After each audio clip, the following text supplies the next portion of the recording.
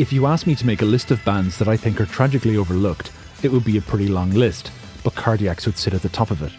Not just because their music is superb, a massive cut above most of their contemporaries in the 80s and 90s, but also because of their history of bravery, variety and individuality. This is a band cited as an influence by acts as diverse as Radiohead, Blur, Super Furry Animals, Napalm Death and Mike Patton. But despite this, their history contains an unusual amount of misfortune, culminating in a tragic ongoing situation that prompted me to make this video.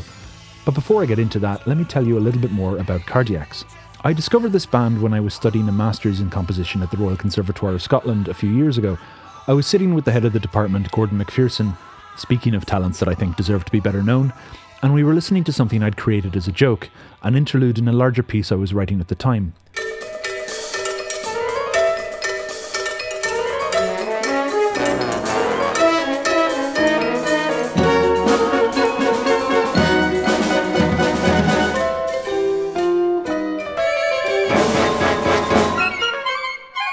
And when this was over, Gordon said, sounds like Cardiacs. Who are they? You don't know Cardiacs? No, never heard of the Cardiacs. No, not the Cardiacs, just Cardiacs. So we launched YouTube and Gordon put on this.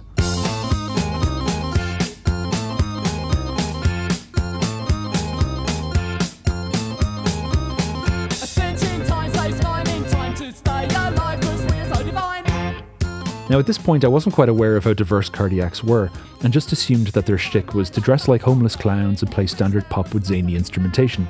But then around the second chorus, the moment where I usually begin to think, yeah, right, verse, chorus, this song is basically winding down, it suddenly went on what I can only describe as a virtuoso compositional journey.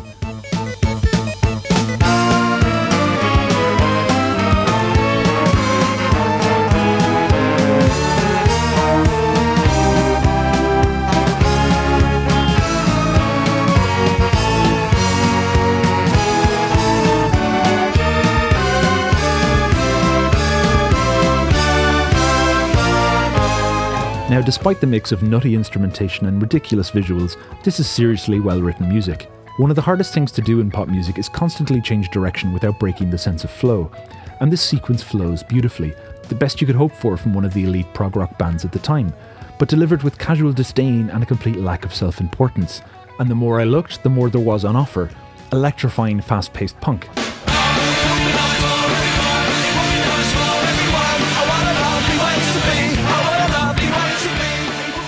Catchy indie songs with complex harmonies.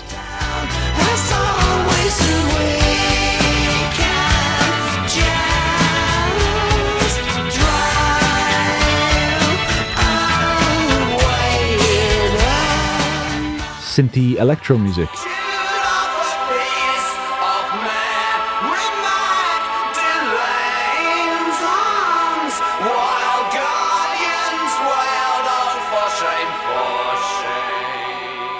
And whatever style you'd call this.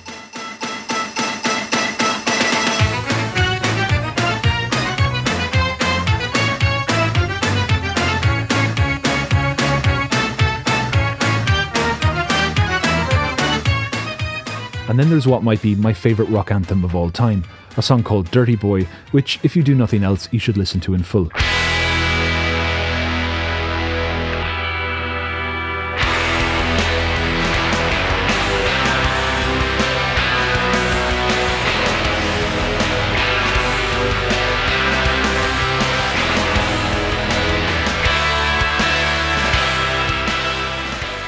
In terms of genre, this band are impossible to nail down, and artistic freedom afforded them by owning their own label called the Alphabet Business Concern. But where independence gets you freedom, it's also a very hard road financially. I'll get back to this in a moment. Now, despite their wide variety of styles, it's actually pretty easy to identify Cardiacs by common elements in their musical vocabulary. First, they use a lot of whole tones, which often gives the effect of being in the Lydian mode, where the fourth of a major scale is sharpened. If we play that backwards from the fifth note, you have the vocal line in the song Odd Even.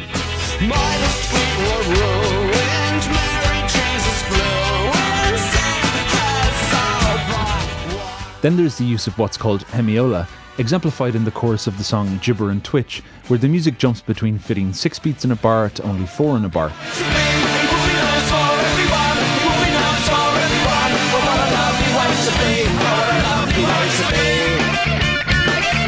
And then there's what the blogger Dan Schmidt calls the cardiac's cadence. A flat third followed by a minor fifth followed by a first. This progression is everywhere.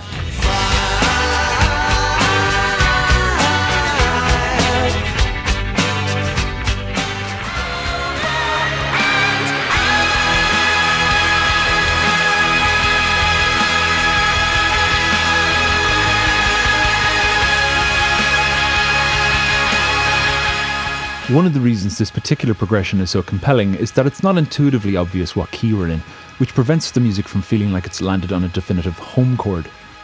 And while studying this cadence, I noticed that those last two examples shared a chord in common, E major.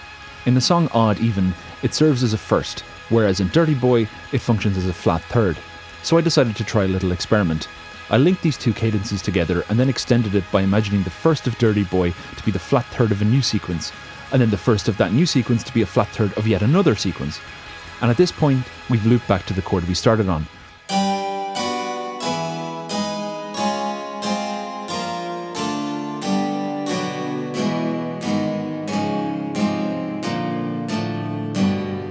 This is an extension of what's called a mode of limited transposition, championed by the composer Olivier Messiaen. The result is distinctively cardiac-y sounding, and it gives us a hint at how Tim Smith managed to write music that achieves such harmonic agility. Another notable thing about this band is their fiercely loyal fanbase. If you start looking into relevant social media groups or upcoming tribute events, you'll see what I mean. However, they've also provoked extreme dislike too. In 1984, they were asked by the band Marillion to join them on tour, a fantastic opportunity to boost their profile, but they had to pull out prematurely due to a violent reaction by Marillion fans who pelted them with bottles and other missiles on multiple occasions.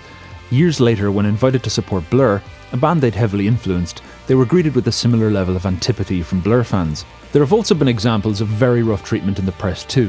In 1987, the Sunday Sport, a tabloid rag, ran an article about Tim Smith and his wife Sarah Smith, claiming they were siblings engaging in an incestuous relationship. There were also claims that an editor of the publication NME deliberately blacklisted the band by refusing to mention them in a good light under any circumstances. Although I can't verify the story with certainty, I can only find one book that makes this claim, along with a few examples of mean-spirited reviews.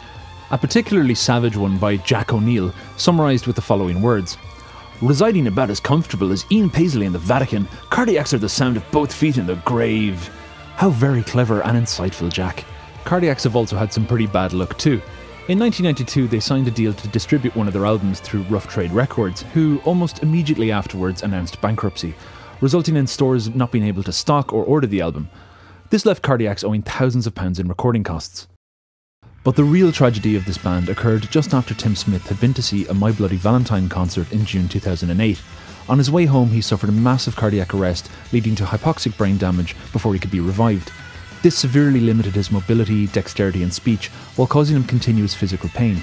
He's been in care ever since, while his family and friends continue to raise funds in the hope of finding a medical or surgical option that would improve his condition. One of the main sources of funding for his care come from the sales of DVDs, CDs, vinyl and other merchandise available from their website, cardiacs.net. If ever there was a reason to buy a physical copy of music, this is it. The experience of receiving packages from this site is quite unique and also kind of sweet, since updates on orders are usually given by a person called Mary, who to my mind has become the unofficial mascot of the band. And if you're lucky, you might even get a little handwritten note too. This is where fans of Cardiacs have to be applauded, since they drive demand for the merchandise by constantly spreading word of mouth on social media.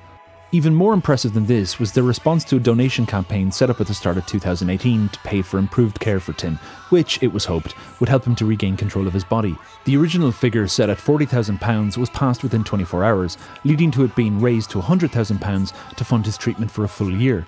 As of this moment, the campaign has achieved 86% of this target. However, on the 15th of January, Mary posted on the Cardiacs website to let us know that Tim recently had to return to hospital. To quote one line, "He is never without someone to advocate for him or to hold his hand from early morning until late night."